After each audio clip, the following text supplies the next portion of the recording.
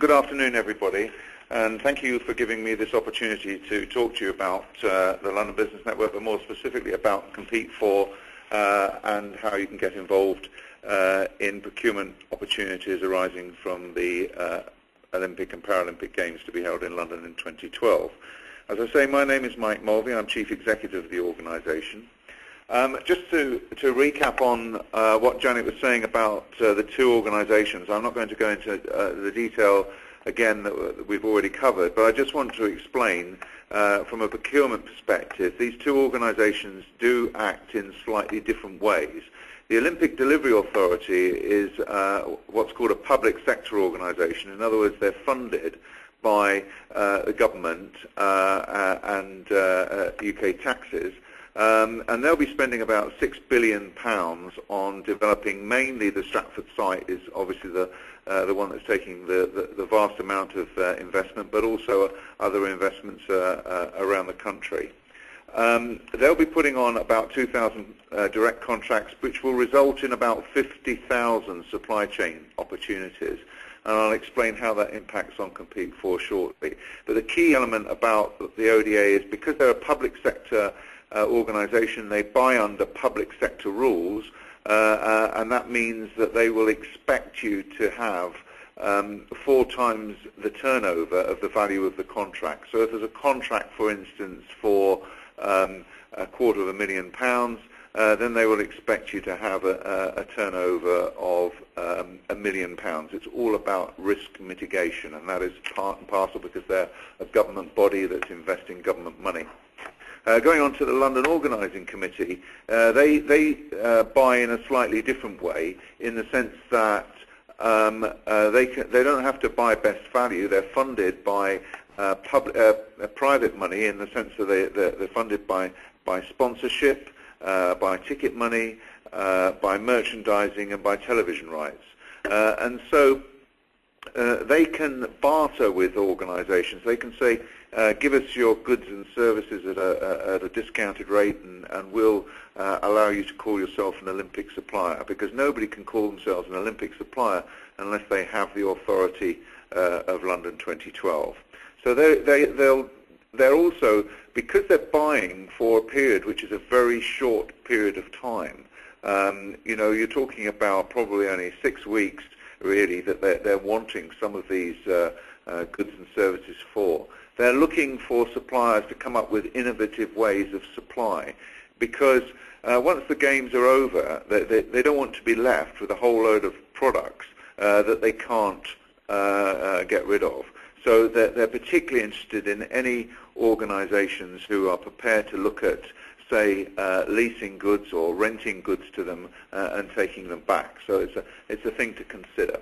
There are other opportunities, of course, that we're embracing, opportunities that are arising from the cultural side of the Olympics, and many of the boroughs around London will be spending money, and there's going to be lots of opportunities going on CompeteFor for that. And obviously there's also investment being made in the transport infrastructure, and opportunities are already going on CompeteFor for those. How does the supply chain work? Well, I'll go in particular with the Olympic Delivery Authority, because they're the ones who are doing most of the buying at the moment. But the London Organising Committee have got a similar sort of pyramid. And basically you start with the Olympic Delivery Authority at the top, and they have a delivery partner called CLM, who's an international program management company consisting of C2HM, Hill, Lang O'Rourke and Mace. And together they actually manage the relationship between the various contractors in the tiered structure that you see before you. So in this particular circumstance, the ODA will have let their contract for the Aquatic Centre to a main contractor who is Balfour Beatty. They in turn will let their main contract to a major subcontractor to build the swimming pool for them. They will have someone putting tiles at the bottom of the pool. That will be supplied from a bricklaying subcontractor. The tiles will be supplied from a brick merchant and through a distribution company from a manufacturer, and ultimately the raw materials come from a quarry. Now all that is the Olympic supply chain, and all that is where the 50,000 contracts comes from, and there's one of these pyramids for each of the areas of the Olympic supply. But in addition to those, we've also got lots and lots of other opportunities that actually exist in the relationships between those suppliers, and these can be for things like catering and security and tools and a plant and printing, all sorts of opportunities for businesses right across the world.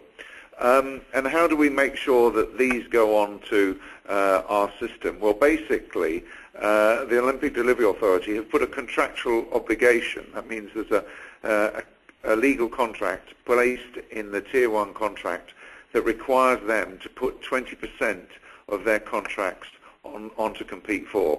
And that contract obligation is actually passed down from the Tier 1 contractor down to the Tier 2, Tier 3, Tier 4, etc., etc. And then you'll see on the right-hand side of the screen, the buyer engagement team are responsible for going in and seeing the buyers at each of the levels and making sure that the contracts get on the system.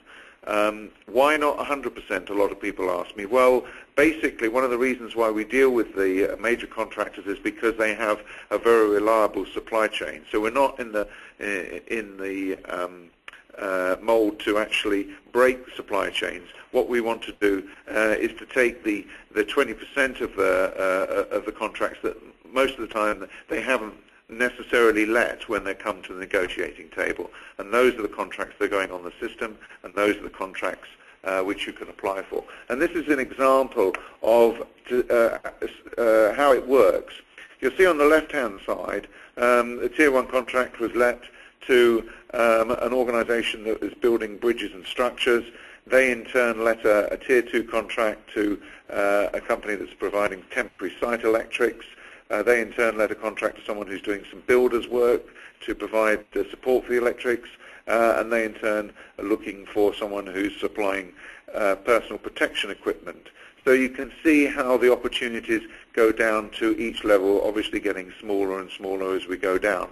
The great thing is that you can see that ODA and LOCOG have let 451 direct opportunities to Tier 1 contractors, who in turn have let 509 opportunities, and so you see them building. The Tier 2 contracts are now 1,402, and the Tier 3 and Tier 4 are growing now. We expect the Tier 3 to go up to about 3,000 and the Tier 4 to get up to about 2,000. So you can see how there's lots and lots of opportunities at different sizes, lots of opportunities also to partner with UK companies to supply if you feel that's appropriate for your business.